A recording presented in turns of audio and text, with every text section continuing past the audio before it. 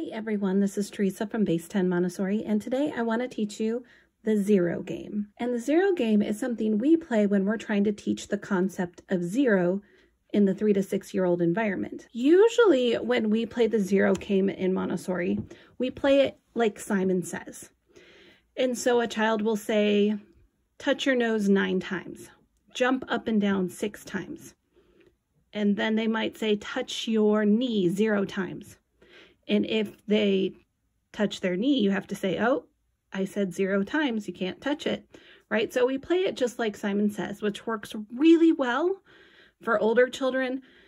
But considering the fact that usually when I'm giving this lesson, it's for a 3 or 4 year old, that Simon Says concept is still pretty hard. So instead of doing the Simon Says concept with this, what I've done is I've done movement cards, and I'm going to take a bunch of numbers, just like the sandpaper numbers, and I'm going to play a little movement game with it.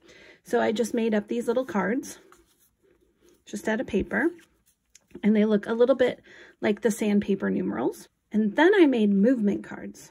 Now these movement cards I will put a link to down below, but I will tell you that I changed them up just a little bit because it had a lot more words to it. I didn't really like it. I didn't like all the movements that this person put with it.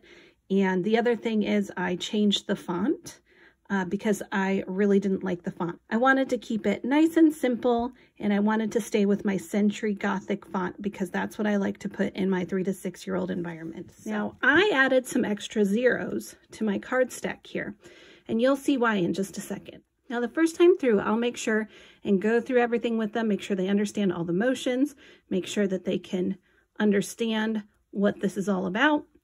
And then I'm going to turn them over. So I would simply turn over the number, and then I would turn over the movement card, and I would say, oh, look at this. Touch your knee how many times? 2. So let's touch her knee 2 times. 1, 2. You can put this one at the bottom of the pile if you want. And this one, you can either put at the bottom of the pile or you can just put above it in an all done pile.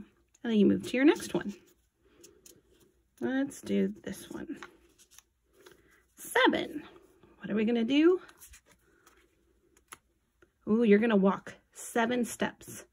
And so when you see something like walk, I'm just going to say 7 steps instead of counting to 7, because I really want to make sure that when we're doing movement with this game, that we're really getting that one-to-one correspondence. So instead of counting to 7, we want to make sure we're actually counting 7 specific movements, because if you just count up to 7 and it's not coordinated to something, it's not really solidifying that one-to-one correspondence.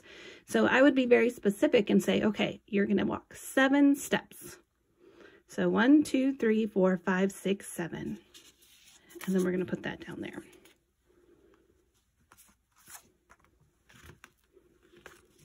All right, and now, oh, look at that. We've got a 0. And what I'm going to show them for 0 is you're just going to freeze like a statue. So you're going to freeze, give them a few seconds, and then you can have them move on to the next one. When we're working with 0 in the classroom, we've already worked with it in the spindle boxes before we play this game. So we've already gone over the concept that when we see 0 in the spindle boxes, it stays empty. It means we can't do anything with it. So in this game, we're going to carry that forward into the freeze and say, oh, we can't do anything with 0, so we have to freeze. So every time they see a 0 come up, 0, they're going to freeze. So you may want to actually make your own cards for this instead of using the sandpaper numbers, because then you can incorporate a few more zeros in here. And also you can incorporate this as a different activity that's not associated with the sandpaper numbers. So I just want to show you the cards real quick so you can see what all pictures we have in here. We've got stomp, walk. Now when we walk, we're going to walk a certain amount of steps. Knee touch, hop, stretch. And stretch, make sure that they're stretching with a specific movement, like stretch once, stretch twice, you know, side to side. Make sure they're actually counting a full stretch and then move into another one, because we really want that one-to-one correspondence. Jumping jacks, you may have to show them. You may have to have a group lesson on jumping jacks, because sometimes that's a little tricky. Push-ups, jump, They usually love the jump, clap, and toe touch. So again, you can just go through all the movements. You can show them all the cards, make sure they get that one-to-one correspondence in, and anytime they find a 0, they have to freeze. Anyways, that is all I have to show you today for the 0 game. I hope you liked it. I hope you can incorporate it into your classroom. I know I do it a little bit differently than my album. So if you are a Montessori teacher, I understand this might be a little bit different way to go about it.